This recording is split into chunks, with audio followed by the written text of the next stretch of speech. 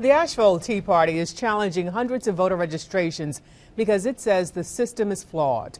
Today, members presented to workers at the Buncombe County Elections Office with documents and proof to challenge more than 250 registered voters. They searched this day's voter registration database, sent letters and knocked on doors at addresses given by registered voters who they say did not live at the addresses. The Asheville Tea Party, which is working with the Voter Integrity Project, believes the accuracy of election results is at stake.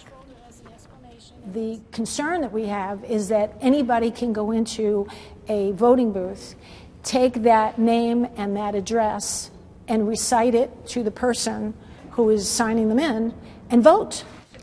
This is the second time the group has challenged voter registrations in Buncombe County, some of which were resubmitted today after being rejected. They hope to get a preliminary hearing before the Buncombe County Elections Board in about a week.